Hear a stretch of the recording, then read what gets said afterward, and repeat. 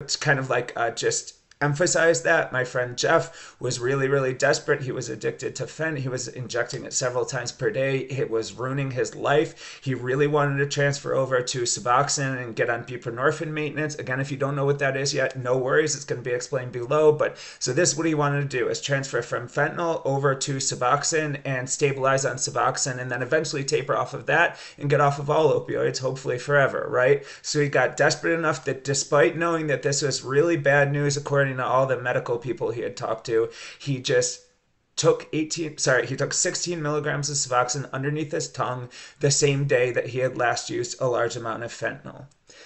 To quote him verbatim, "My mom walked into my bedroom while I was taking a dump on the floor. I thought I had died and my soul was in hell." Okay.